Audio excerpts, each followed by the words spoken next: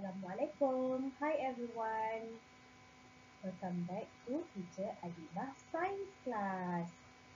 Now let's start. Previous class, we've learned that there are two skills involved in scientific skills, which are science process skills and also manipulative skills. We've learned that there are 5 senses that can help us to make an observation. Sense of sight, sense of smell, sense of hearing, sense of touch, and sense of taste.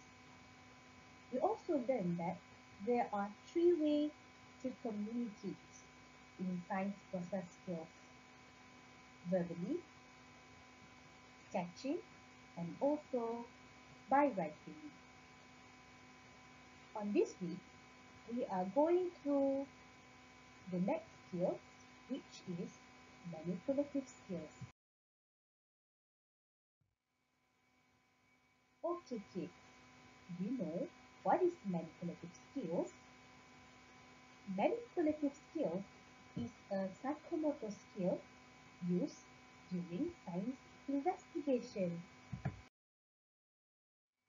Oh teacher, what is psychomotor?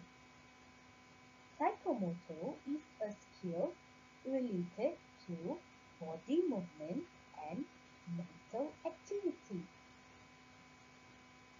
Now let's look at the example given in the textbook relating to manipulative skills. Number 1, using apparatus and science materials. We can see that the boy used magnifying glass to see the leaves clearly. Number 2, handling specimen. We must know how to handle the specimen. What is specimen? Specimen is a material or an object to be tested. For example, in these science investigations, the specimen is the leaf. Number 3, we must sketch our findings.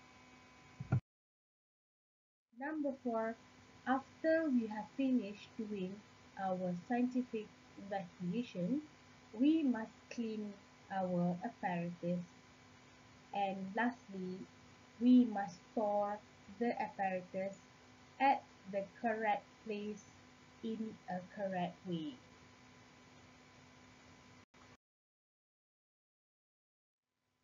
That's all for this week. Thank you for listening. See you next week.